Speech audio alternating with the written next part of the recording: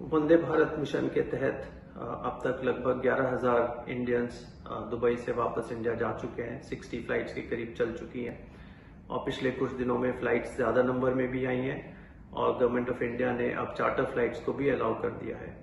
सो धीरे धीरे करके हमें मालूम है बहुत लोग यहाँ से वापस इंडिया जाना चाहते हैं, लेकिन धीरे धीरे करके सभी का नंबर आ जाएगा। पिछले कुछ दिनों में हमने देखा है कि कॉन्सुलेट में बहुत सारे लोग डेली आते हैं, बाहर खड़े होते हैं हीट में, और इस समय जब कोविड की सिचुएशन है उसमें सोशल डिस्टेंसिंग भी मेंटेन नहीं कर पाते हैं।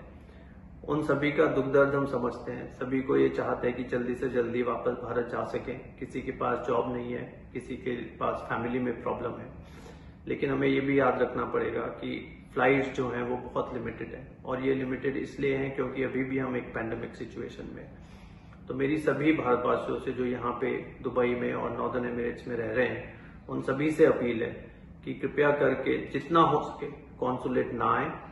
आपको अगर कोई क्वेरी है तो हमारे साथ ईमेल पे, फोन पे, सोशल मीडिया के जरिए उठाएं, और हम लोग कम्युनिटी के साथ मिलके पूरी ऑनेस्टी के साथ, पूरी ईमानदारी के साथ, सत्यनिष्ठा के साथ काम करते हुए जो ज्यादा नीडी लोग हैं, जैसे प्रेग्नेंट वुमेन है या वर्कर्स जो बड़ी खराब हालत में, उन सभी को हम लोग चयनित करके वापस इंडिया भेज रहे हैं। तो सभी का नंबर आएगा धीरे धीरे करके। फ्लाइट्स भी बढ़ रही हैं, कुछ दिनों की और बात है।